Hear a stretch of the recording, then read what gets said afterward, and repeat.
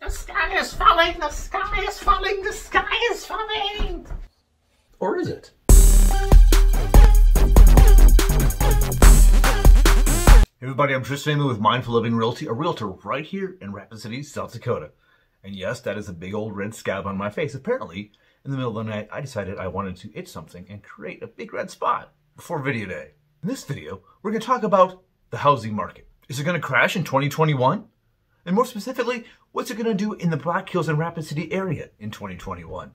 If you've been watching the national news, articles, and videos, you're finding all sorts of information about a financial downturn, including a market crash that could supposedly rival that of 2008. So let's back up and talk about what happened in 2008. I was fortunate enough to be in real estate back then. I got my license in 2006, and it was just starting to get my residential database rolling. Good timing, eh? This nationwide crash was caused primarily by a bunch of loans given out to anybody with a pulse. All you had to do was state your income, and they'd give you a loan. And by the way, why not buy a vacation home? The problem was these loans were 5-year adjustable rate mortgages. So it started out really as a low payment, and at 5 years got to be a bigger payment. So after 5 years happened, no one could afford their loans anymore, and mass foreclosures ensued. Home values across the nation plummeted, in some areas up to 50% or more. Real estate agents became specialists in foreclosures and short sales. At least, most did. In the Rapid City area, we saw a value decrease of only about 10% when everything was said and done. We were still working with actual buyers and actual sellers, and only about 15 to 20% of our market at that time was foreclosures and short sales. I was working with Prudential Real Estate at the time, and they had sent up a corporate manager to talk with us about how things were going and the market. Her words to us at that time, "You guys are in heaven compared to the rest of the nation." For whatever the reason, our local market weathered the storm without any more than a cut on the cheek. In 2021, many financial experts are predicting another foreclosure special. Here's what they're looking at. In January 2021, all those forbearance mortgages, they'll come due. Now that forbearance wasn't just added to the end in every case. Some of it was tacked on to the beginning. So in January, all that money there, it's due. Now many homeowners may not have realized that this is a scenario. And even if they did know, the pandemic hasn't gotten any better. So they may not have the money to pay all that forbearance due at the beginning of the year, and thus roll into foreclosure. So that's a piece of what we're hearing from the financial experts across the country about a potential housing crisis in 2021. But what about our Rapid City area? We weathered the storm in 2008. What's to say we won't weather this one? Now, of course, I'm not an economist. I can't explain to you all the pluses and minuses. I do understand the basic supply and demand. And I can tell you what's going on right now. So let's talk about where things are at right now and, based upon that information, where we might end up. Point number 1. Inventory is stupid low. Now I know you've heard me say this all year, but it's a fact. About a month ago, I got into our back-end MLS system. I typed in active and residential.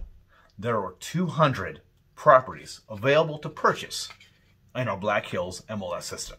200. In 2015, that number was 600. In 2010, around the same time, that number was 900. So you can see, based upon that information alone, historically, inventory is stupid low. Point number 2, buyer demand is high. Typically, we have cycles in the Rapid City real estate market. We've got a busy spring, and then in the summertime when everybody goes on vacation and they want to enjoy the summer, it slows down a little bit. We kind of have a summer doldrum. Then once we go back to school, the market comes back up again. And finally around the holidays and January cold time, it slows down a little bit. But this year, aside from a few weeks in March when the pandemic first hit our area, it has been nothing but go, go, go. I looked at a property even last night that just came on the market at noon. I had to schedule a 15-minute showing in the middle of everybody else. They had 15-minute showings the whole entire day.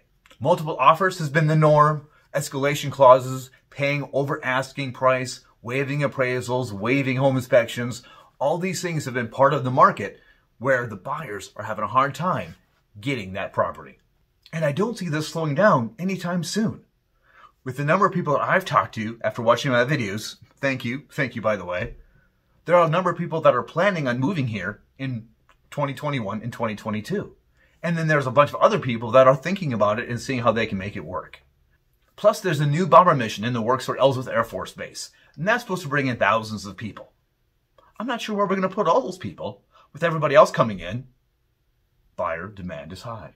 Point number 3, prices are going up. So we've talked about low supply, and we've got high demand. Economics 101 says price is going to go up, right? Our average sold price for residential properties in November 2020 is $30,000 higher than November 2019.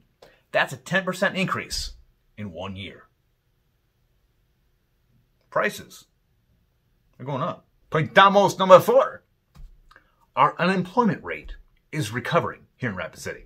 Other than a couple months in March and April, when restaurants and other said gathering places were closed down, Rapid City was open for business. The unemployment rate at that time was about 30%, but now it's down to 5%. Rapid Cityans have their jobs and should have an easier time keeping up their mortgages than other people across the country. So, do I see an imminent housing crash in the Rapid City area? Based on the information that I've just provided? Not really. Sure, there's going to be a few more foreclosures, but that'll be just fodder for those investors to pick up, renovate, either resell, add to the limited supply of inventory, or rent out and add to an already tight rental market. If there's anything I'm really concerned about in the Rapid City real estate market, it's the affordability of homes. I've heard stories about people asking thousands over asking price, waiving the appraisals. What that does is it creates a huge comp for that area, for that neighborhood. Now, when the next seller goes to sell their property, they've got an established higher price comp that provides them a better value for their home. And then when they go to sell, it goes all over again. Now, I don't blame, of course, the owner for taking the extra money, the $10,000 on top of asking price. They're not going to say, oh, I'm worried about the market. You just take your 10 grand and keep that. I have no big deal. They're going to take that. I understand that. But what it's doing then is rising the prices and making affordability of homes more and more difficult. Even new construction is nuts. The buyers that couldn't find an existing home, well, they decided to go ahead and build. There are literally streets that are half full of houses, half full of empty lots, and sold markers on each one of those lots.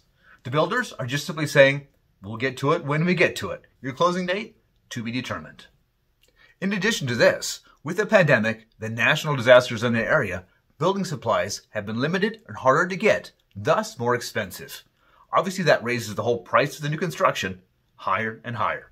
Even in our new construction areas that are specifically designated as affordable housing, a new construction property is a small house, 1-car garage, still about 200 grand. All this being said, crazy things, unpredictable, crazy things happen. I know we're all ready to leave 2020 in the dust, but you never know what might happen in 2021. My advice to home buyers and home sellers remains the same in the present market and going into 2021. Sellers, yes, you have the upper hand, but you got to take care of your stuff. Buyers aren't stupid and aren't going to buy junk. Make sure that you price it correctly. Let the market dictate any price over asking price. Buyers, be prepared, both physically and emotionally.